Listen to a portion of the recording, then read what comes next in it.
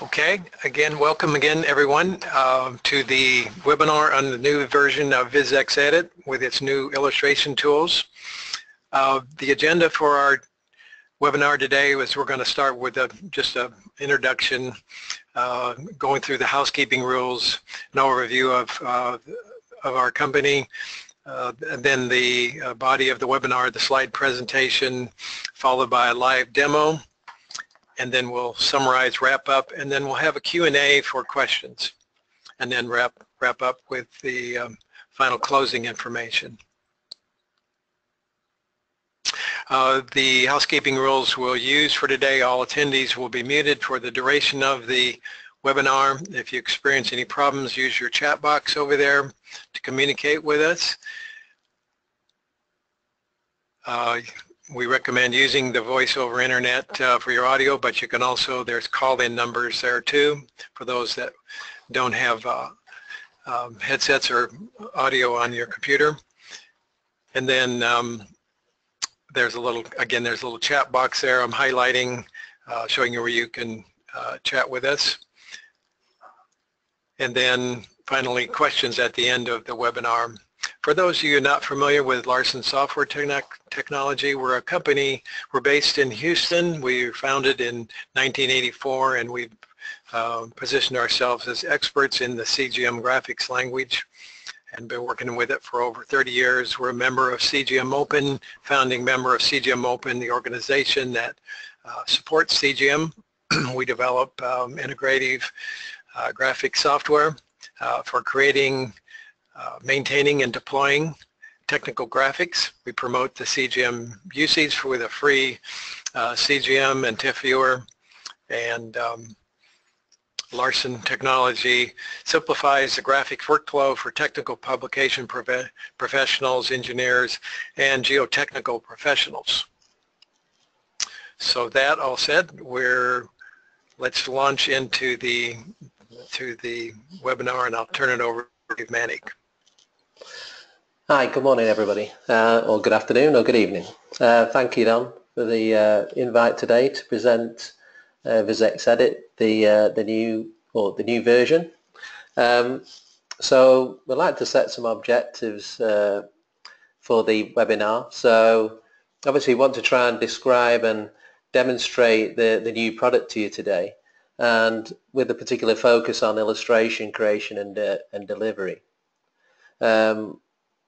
We're going to present some new illustration tools. We'll also have a very brief look at the 3D CAD import, which is in a very early beta stage at the moment. And we'll look at some of the existing tools that VizEx Edit supports around metadata for hotspots and delivering compliant CGM files for the aerospace and defense industries.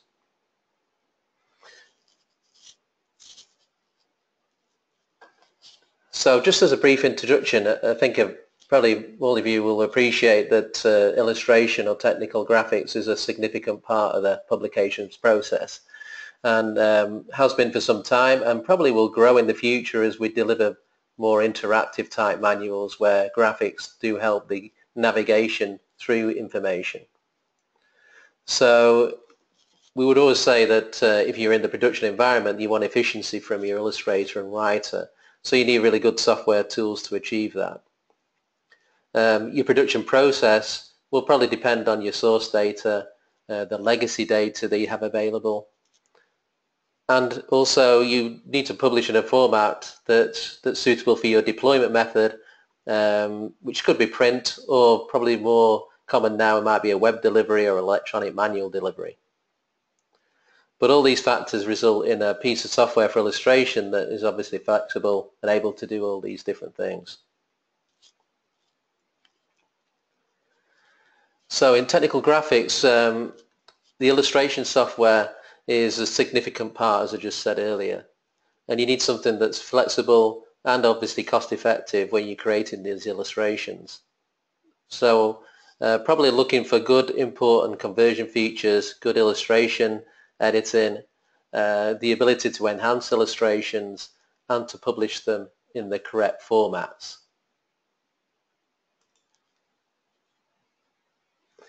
So just come up with some scenarios where you're probably going to use the illustration tool. You might fit into all of these or categories or just one of them, but creation is still required, so probably most common nowadays is to try and create from CAD, be it 2D or 3D, but you still could be tracing photographs and so forth. So you need something that can do conversion and good illustration tools. It could be you're just purely revising existing data or existing illustrations, so you need something with good editing and illustration tools. Or you're just enhancing illustrations, so it could be that you're just adding value to them via hotspots or annotations. So again, need tools to do that particular task. And finally, you need to be able to actually publish the file into a format that's compliant and capable within your environment. So either compliant means you need to support a specific format, or capable that it needs to be able to go into your particular deployment environment. So what's the main functions of VizEx Edit? So what we tried to do in this particular part of the slide pack is give you something to take away. So you've got a document that tells you what some of an overview of the functions of VizEx Edit. So comprehensive import capabilities. So certainly from the 2D side, we can import DWG and many DXF, many of the 2D formats. But Larson have just beginning to look at the 3D side of the house, so importing 3D data into the software as well. We can support various formats, including raster and vector data, and we'll look at that in more detail as we go along. VizEx Edit is a native CGM editor, possibly the only truly native CGM editor on the market today. And it includes all the industry profiles that you may be familiar with, such as S1000D and ATA and PIP from the oil and gas industry. From a drawing and editing tools perspective, we have an isometric grid which is active, and also isometric drawing tools as well. And we'll be showing some of those today. And there's also ability to do automatic and manual hotspotting. And of course a call out tool if you need to actually annotate the illustration. So from a format point of view or data exchange, these are formats that VizEx Edit currently supports. So you can see it's quite extensive from an opening or import point of view, and also saving. We can save as the CGM, SVG, TIFF and JPEG. So the major ones that you would actually be using to get your files into another piece of software for publishing. The isometric grid has certain properties, so you can change the grid color, you can make it active or non-active. It can be flat, it doesn't have to be isometric, it can also be a flat grid if you're doing more functional or schematic type illustrations. And it has a snap to ability, and also the elements can be snapped to as well.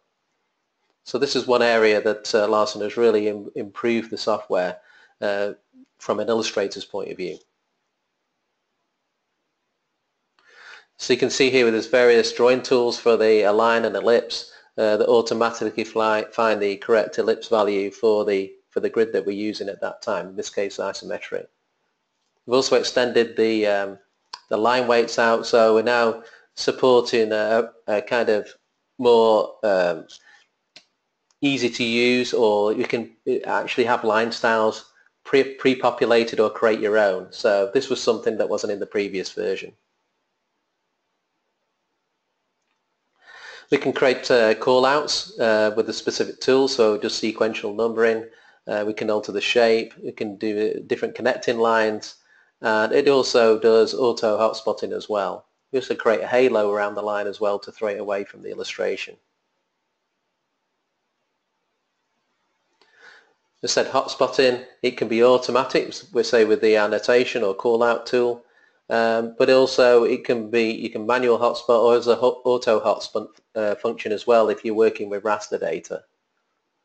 And you'll see when we do the demonstration that this is all contained in a tree view, so it's easily accessible, so we can train so you can change the attributes really easily of the hotspot.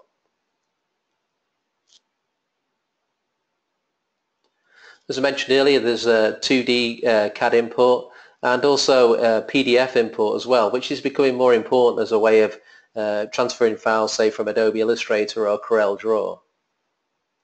So good control of the files when it comes through the PDF, but also really good control of the DWG. You can see on the right there all the layers that we could turn off and on when we're importing the data.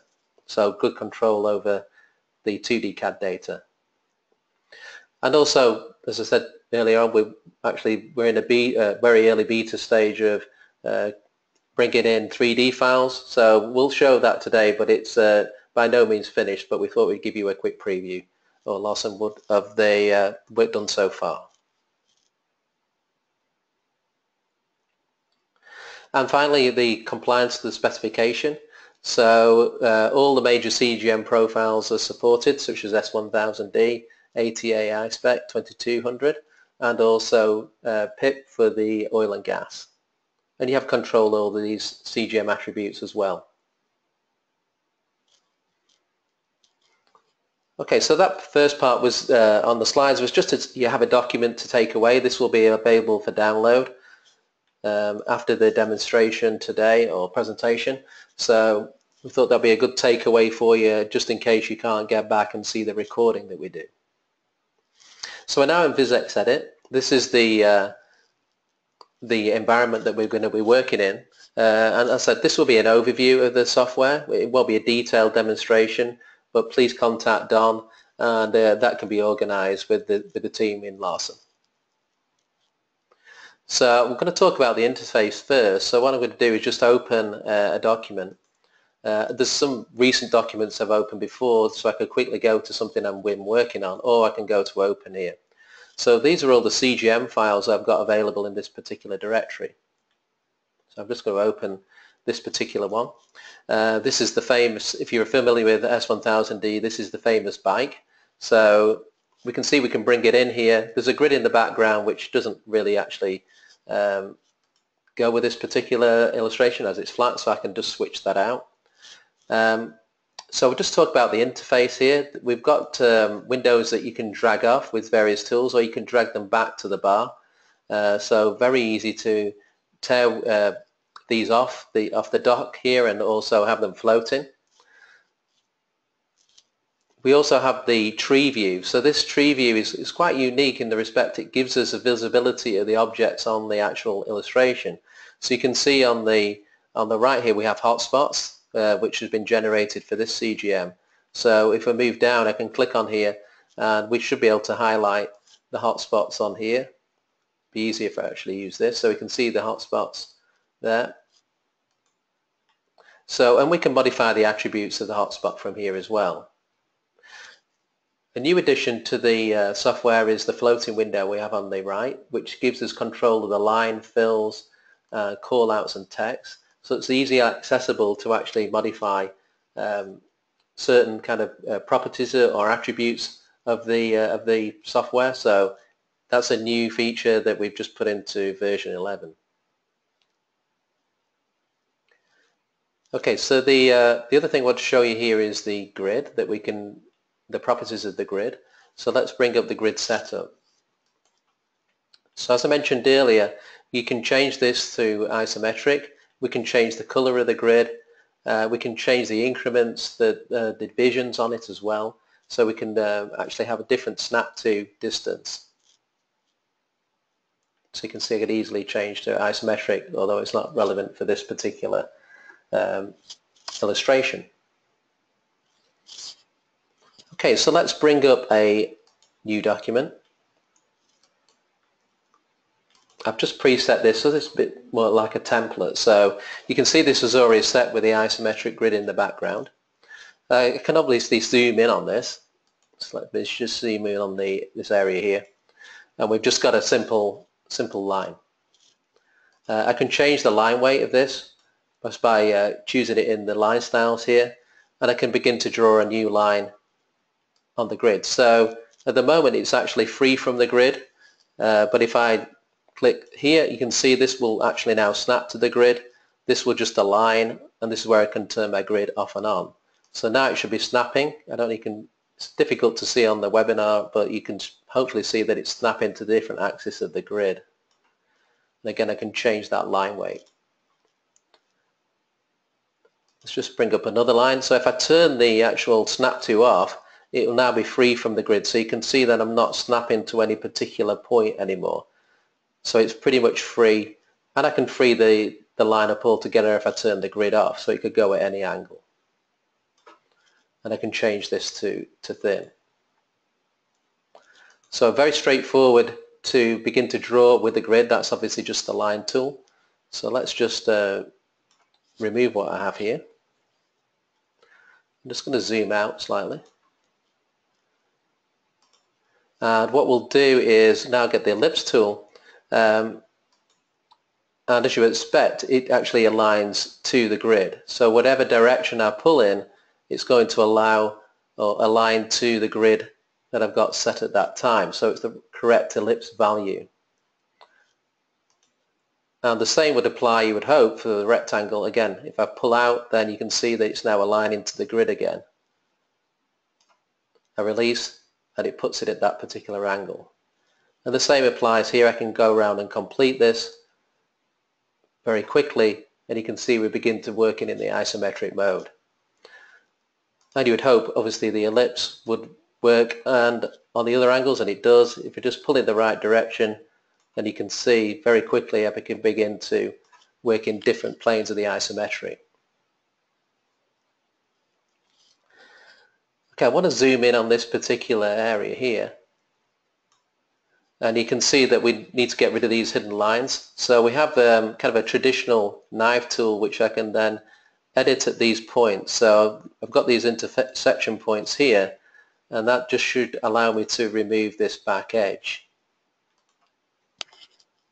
So let's just delete. And then this particular line, if you use thick and thin, you could begin to actually put that technique on as well. I'm going to use the knife tool here again, just to remove, or just to cut here at the top and the bottom. And then I could change this to thick as well. So you begin to see that I could easily, if I had a house style of thick and thin, which is still probably predominantly used in illustration, that would be quite straightforward for me to actually create. I'm just going to go back to the line tool, drag out. So the other line that we set up previously was projection. So I've got the projection line, which could be a chain dot. We could also have a halo around this. I've just left this particular one at 0.2 or 2. So I could change it just to show you that we can increase the size of the halo. I apologize, sometimes it's difficult to see in the webinar what we've actually done, but I'll zoom in. You can see here that it's actually put the halo around the line. So another technique that's common, we could easily replicate within VizEx Edit. So let me just zoom out. So this ellipse here, I'll just zoom out one more level so I can pull this away. So this ellipse here, you can see that we actually broke it, but we have this ability to actually reform it. So if I need to, I can just reform it back again, and then we can move it back into our area here.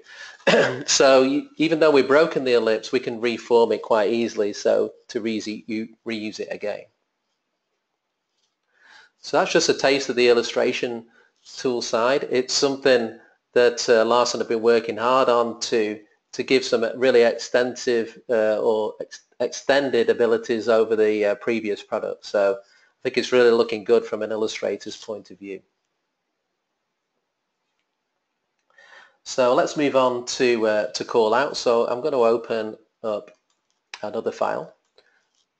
And let's just look at this has actually got call outs on already. So we can see that they're sequential. So it's already annotated. What's interesting as well from an interface point of view, you see the illustrations are tabbed, so I can easily go back or move between the illustrations as well. So I can easily copy and paste between them. So this is a really nice feature, this tab, and we can move these around actually in hierarchy as well. And we can cascade them as well, which is really good for comparing and so forth. Okay, let me just go back. And you can also easily close things down without trying, so that's another thing. So now we've reopened this. You can see on the left the hotspot properties. So if I just scroll down, we can see that the annotation tool, we've got the hotspot on the graphic here. So we've got the bearing, so we can actually modify this. So if the actual, say, screen tick changes, then we can easily change the tooltip to suit. So we've got all the properties of the hotspot easily accessible if we need to modify an existing illustration. So this could have been done in another piece of software, brought into here via CGM format, and then we can still revise this quite easily.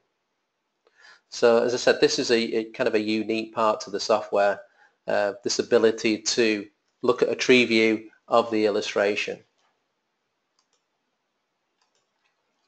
So if I've got here, I've got this particular illustration, it's the same one but no annotations on it. So to do the annotations, I think the good place to start would be actually to create a new layer. So we can add a layer to this and we'll call it annotation. Could also add a description if we needed one. So you can see it's added it to the tree view. If I then click on this, this is now the active layer. I probably want to turn off the grid alignment because the annotation might need to go at a different angle. I can also go to the call out dialog, so we can start our numbering at 1. We could say it was a circle, a straight line, and there's other various things we can set here as well. But if I've got a pen set with that particular property already, that's the one it's going to pick up. So here's the call out tool. So it's a specific tool on the toolbar. So now I can start annotating at this particular point. And I actually left the line not on the call out one, so that was not a good start. So let's just now pull around and we'll do our next the 2. So you can see it's sequential. We could have a dot on the end. So again, your house style could be mimicked in here or copied. And you can see the hotspots are actually being added on the left hand side as I pull them over. So it's just automatically happening. If I go to modify, I then can add that tooltip in.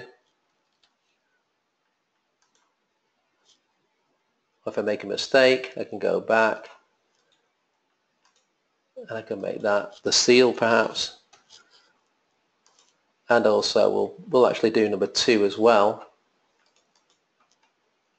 We can change that name as well in there, which would be useful if we wanted to identify them a different way. So let's just call that washer. Okay.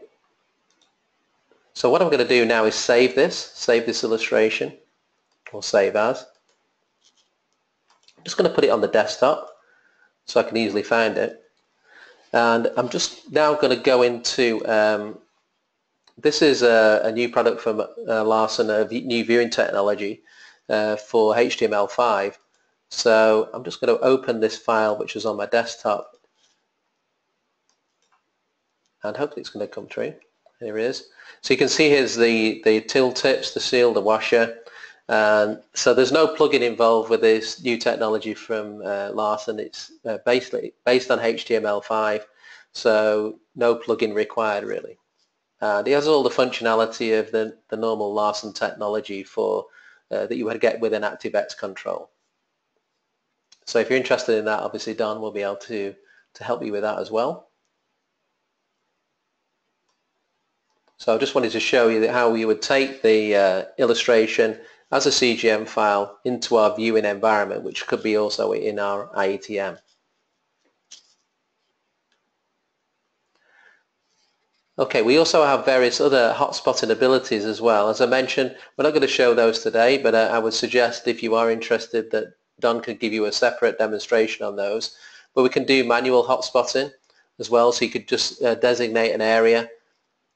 You can transform an object into a hotspot, and And the tool also will do auto hotspotting on raster information. So perhaps a legacy illustration that's in a TIFF format, it will look at the annotations on there or the text on there and auto hotspot it via an OCR capability.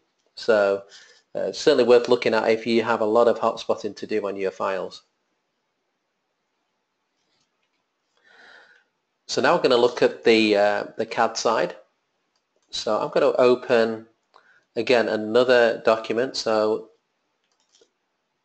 this time we're going to look at the DWG format. So I'm just going to change this to DWG. And we have a particular file here. This is obviously 2D.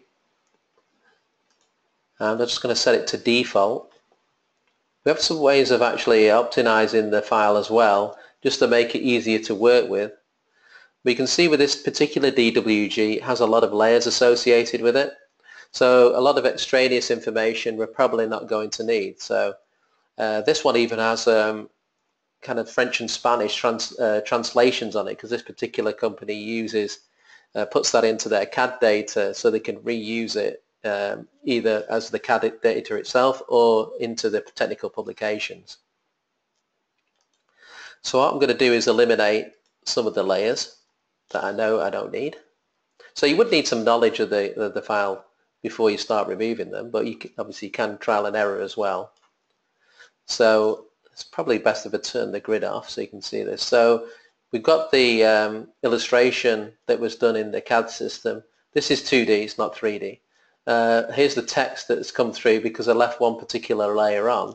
We could easily just click on this and delete, or if I go back, then I could actually just delete that last layer and remove it. So let's just bring that in again. And it was this particular layer, the text layer, and usually the layers would have some kind of logical names. And now just finish up with the illustration itself. So this is a really good way of actually obviously reusing your 2D data. So this could also be like an engineering drawing as well, which we could begin to reuse in the software as well.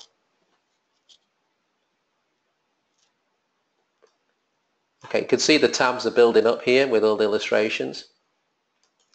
So now we come to the 3D side. As I said, this is very early beta, so Donald, again, if you want to contact Don after today's presentation, he'll be able to tell you a bit more about where it's going in the future. So we're still in DWG. This particular file here is from Inventor, so I'm just going to bring this in. You can see here we can choose a projection.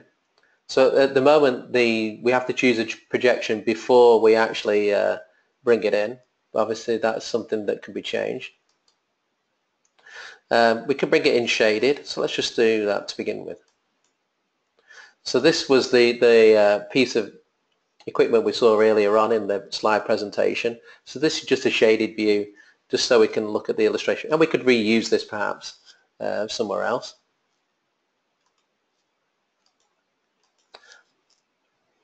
Or we could bring it in with hidden eye removal. So let's just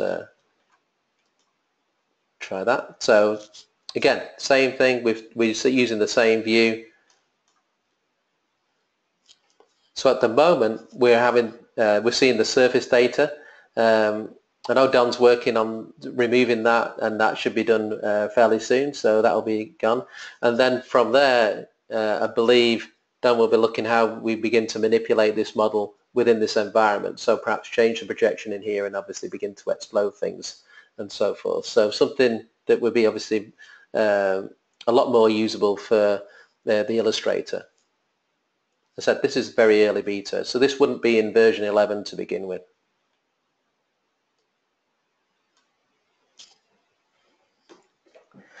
Okay, I could have also obviously changed that viewpoint as well before I brought it in. So finally, what I want to go to is the saving of the file. So I've pretty much followed the slides that we showed earlier on. So we've kind of gone to from origination, creation, adding value and enhancements into the final part was where we would publish the file. So we obviously have CGM. That's the software, the native file format. But you can also save as TIFF, PNG, JPEG, and SVG, scalable vector graphic. For CGM, there's a support for all the different specifications. So as I mentioned earlier, PIP for the oil and gas industry, ATA version 4, or just the standard ATA, but also S1000D and WebCGM as well. So everything you would expect to support from a compliance point of view is there out of the box.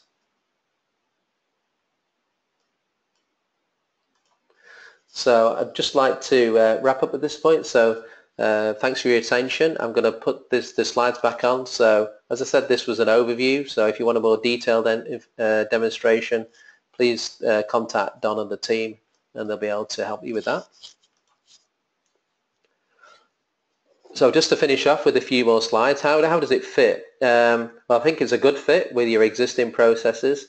Even with different illustration programs you might already have, it still gives you some ways of getting files over via the CGM format, so you could work side by side with it. I think it's a really good tool for the illustrator and writer. It's very straightforward to use, so technical writers probably not too familiar with illustration techniques can begin to use it very quickly because of the isometric grid and so forth. Advanced functionality, data exchange, graphic editing, the call-out tool, hotspotting, and obviously the compliance to the specifications. So in summary, as we said right at the outset, that there's different scenarios for when you produce when you're producing technical illustrations or graphics.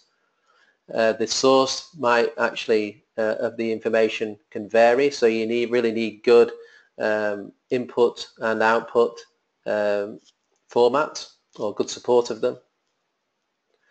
We would also say vector is the preferable format, but if you have raster, you can also work with that within the software. And primary output considerations is you want to reuse this information. We'd also say you want to choose a format that can go, you can edit and you can actually publish. So that's where we really see CGM fitting into this, is that you can both edit it and you can publish it. So you only have one file to manage as opposed to probably two different formats. And really CGM does provide that ability.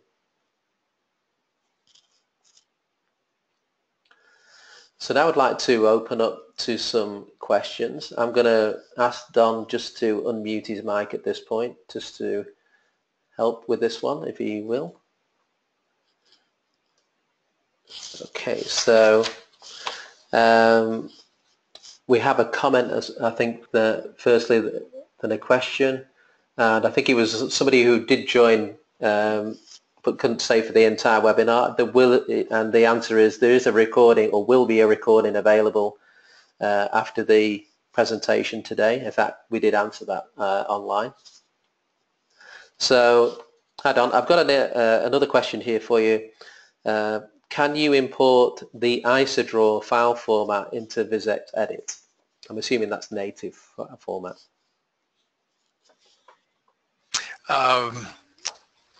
Yes, we can import the CGMs created from IsoDraw. Of course, we can open those, and we're fully compatible with those.